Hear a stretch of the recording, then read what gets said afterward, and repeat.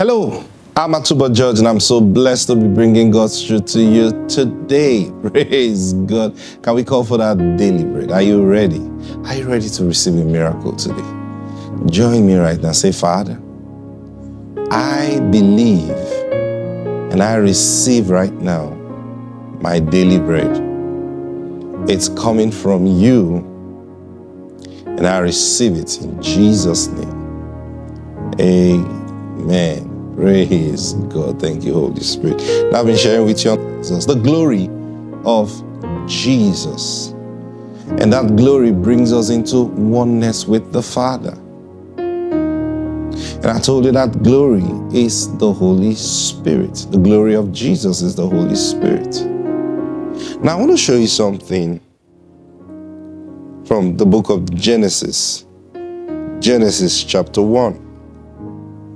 I want to show you how this glory works and how it brings us into oneness with the Father. Genesis chapter 1. Now, from verse 1, it says, in the beginning, God created the heaven and the earth. This happened in the beginning. Praise God. And verse 2 says, and the earth was without form and void, and darkness was upon the face of the deep. And the Spirit of God moved upon the face of the waters. Now the Spirit of God was moving upon the face of the waters. And then look at verse 3. It says, and God said, let there be light, and there was light. And God saw the light, that it was good, and God divided the light from the darkness. And God called the light day, and the darkness he called night. And the evening and the morning were the first day. Now look at verse 6. It says, and God said, let there be a firmament. And there was in the midst of the waters, and let it divide the waters from the waters. And God made the firmament and divided the waters which were under the firmament from the waters which were above the firmaments. And it was so. And God called the firmament heaven. And the evening and the morning were the second day. Now, take note of what's going on here. Now, if you continue up till verse 26, you will see God creating things until he got to verse 26. Says, let us make man in our own image and after our likeness. Now I want to bring something to your understanding here. When God was speaking, when God was creating, first of all, understand that in the whole book of Genesis chapter 1, describing how these things were given by revelation. So the writer was writing by revelation. And he is writing this many years after this had been done. He understands. So he wasn't writing like when this thing was taking place. No. So he was writing a summary from the place of revelation. See? Now, but understand this truth. You know, we say God created everything in 6 days, right?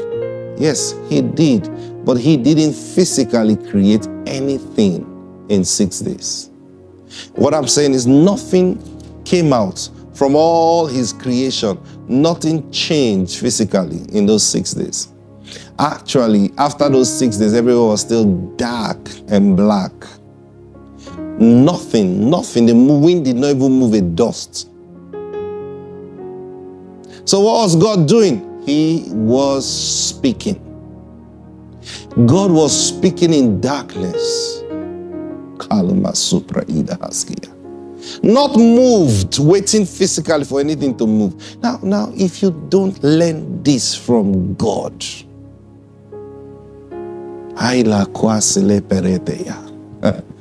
so God was speaking. Day one, he was speaking. Now, why I read this to you in Genesis chapter 1 is because it appears God just said, and God said, let there be light, and there was light. And then God separated the light from the darkness. He called the darkness night and called the light day. And it's okay, I'm done. Is that all? Praise God. No. The writer is just giving us a summary of what God said on that day. But God spoke. God spent the whole day speaking. He spent the whole day speaking about light and darkness. Yes. That was the day God defined everything that is light. And that's the day God defined everything that is darkness. He defined it on that day. day one.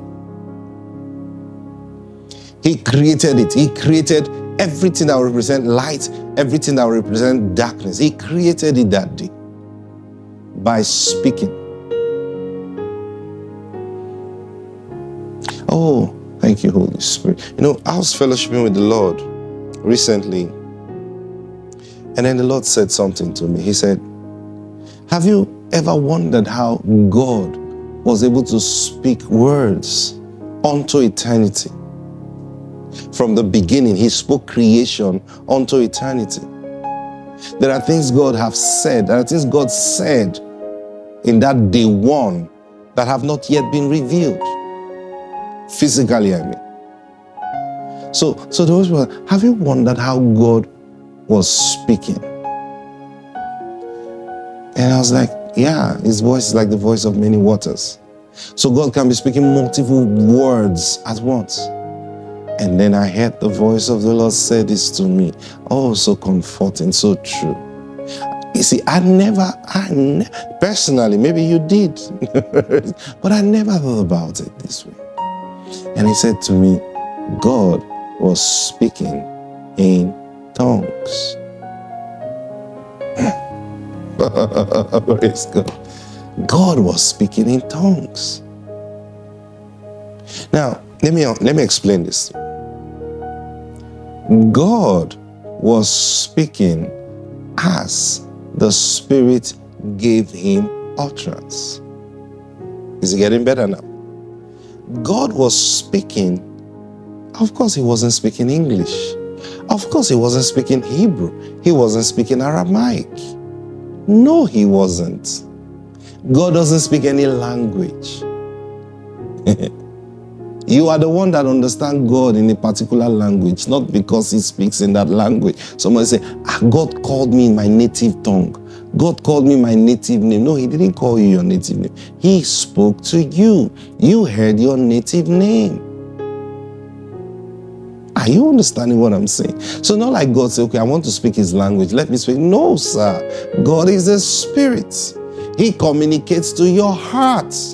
Your heart downloads it in the depth and the understanding that your mind can receive. The purpose of God speaking to you is that you hear him. You know that, right? Yeah. And then number two, that you understand him. So the way you understand God is the way he will speak to you. That's why you don't criticize anybody when they say, God spoke to me like this. It's none of your business. The most important thing is, did you understand what God was saying? Yes, I do. That's all. If we start comparing, someone say, he spoke with me like, it's like I heard my grandfather's voice speaking to me. How can God use your grandfather's voice to speak to you? Oh, yes, he can. If you're used to your grandfather's voice, yes, he can. Some people say, oh, it's like my pastor. Yes. Some people say, oh, it's like I was talking to myself. Yes. Yes. But how you know it's God? It impacts you with knowledge. It impacts your mind with knowledge. So while you think you are speaking to yourself, as you are speaking to yourself, not moving your mouth now. No. Someone say, I'm thinking. That's how many times a lot of people hear God and they think they are the ones thinking. But truth is, while you are thinking, knowledge is being impacted to you. So while you are thinking, the things you didn't know before, you begin to know them in your thinking. So what that means is your thoughts are producing new ideas, new knowledge to you. That's not your thought. You're actually hearing a voice. Because knowledge comes from an external force. You know that, right? Simple law of physics. A body will be stagnant until an external force is applied, okay? So your mind is stagnant by what it has already known. It can only move when an external force brings knowledge.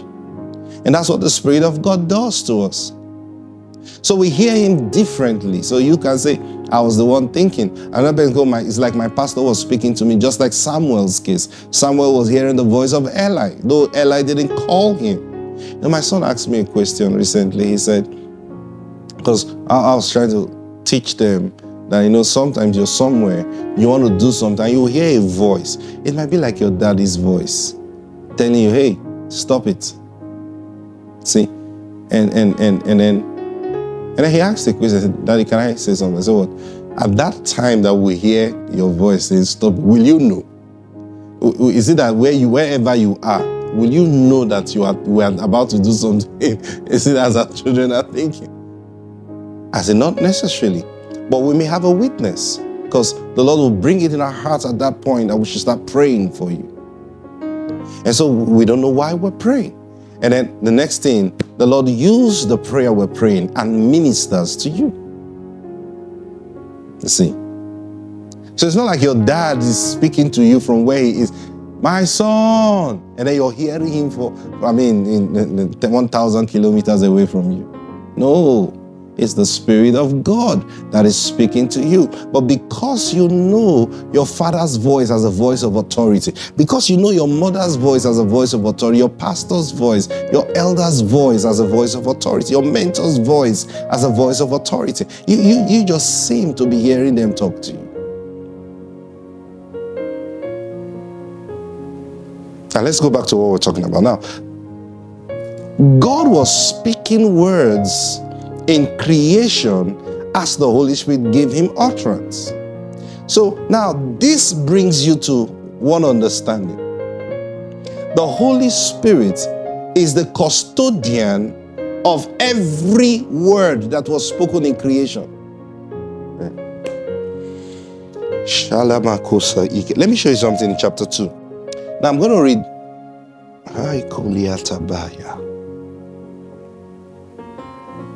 Let me read verse 31, chapter 1, Genesis.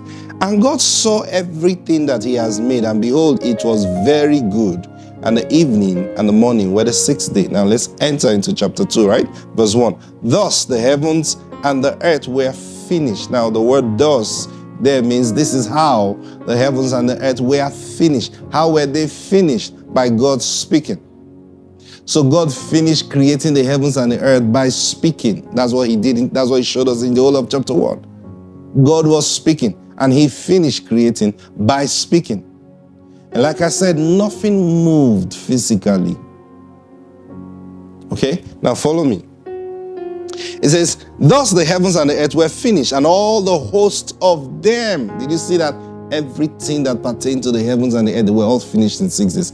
Everyone. God never entered into creation again. Never. Till this day.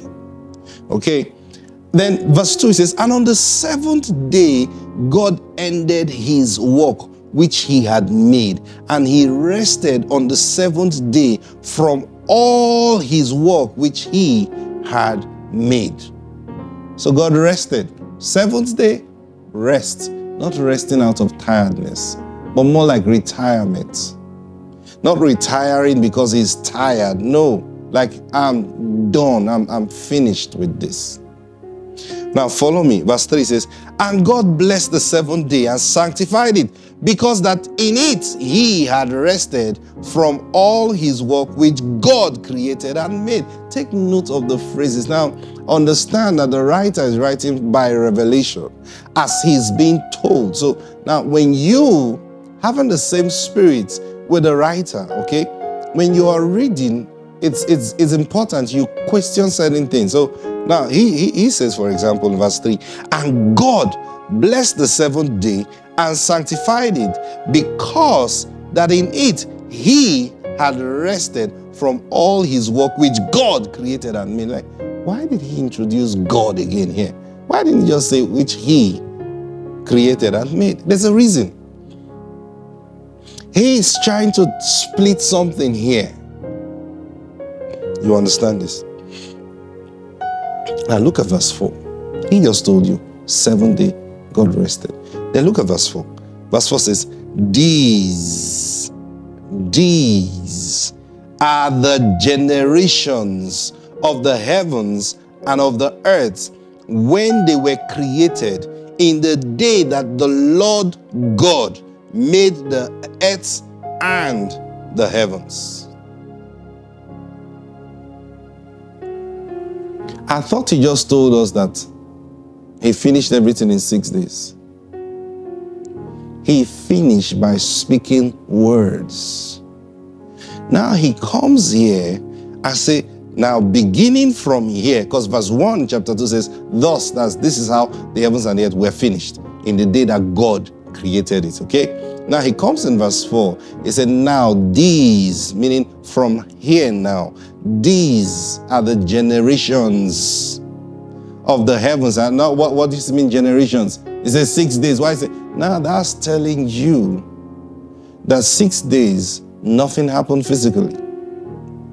Now life is about to start according to what God have created in chapter 1 by words. Now the generation of all those things are about to happen. So actually, life itself started from Genesis chapter 2 and verse 4. Genesis chapter 1 was done in darkness. Are you understanding what I'm sharing with you? Genesis chapter 1 was done in darkness. It was done in secret. Now, life began in Genesis chapter 2 and verse 4. That is when the world as you see it began. Because that's when things began to move. That's when things began to get formed. And notice he said, in the day that the Lord God, that was the first introduction of the word Lord in scriptures. Now the writer is telling you that there is a difference between the one I was speaking about in chapter 1 and this one that I'm speaking about. So two people made the heavens and the earth. One, God created the heavens and the earth, okay? He did that in 6 days. Then two, the Lord God created the heavens and the earth. Who's the Lord God? It's the Holy Spirit.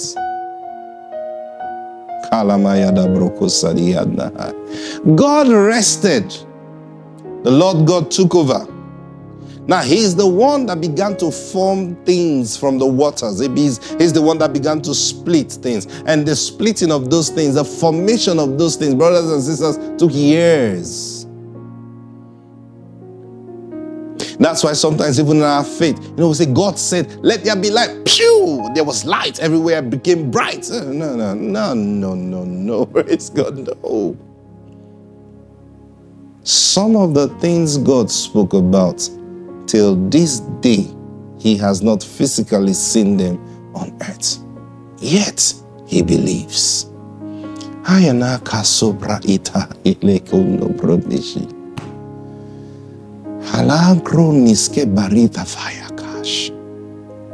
The glory of Jesus. The glory of Jesus. Now you understand when I said God was speaking in tongues. And when he was done speaking, because the Holy Spirit was the one giving him the utterance, the Holy Spirit was the one storing all those words that he spoke to the details. And now, when the Holy Spirit began to do the work, which is the work of physically bringing things into being, he is doing exactly according to what the Father spoke. He's not adding to it. He's not subtracting to it. He's doing exactly what the Father spoke. Our time is up. This is getting hotter. You will learn a lot. You will learn. Your life is about to change for the better. Father, we thank you. Oh, we love your word. We love your word. How we love it. Thank you for your building us up and bringing us into the place that you have ordained for us, which is walking in your truth. Thank you, precious Lord. In Jesus' mighty name. Amen. God bless you. I'll see you tomorrow. Bye.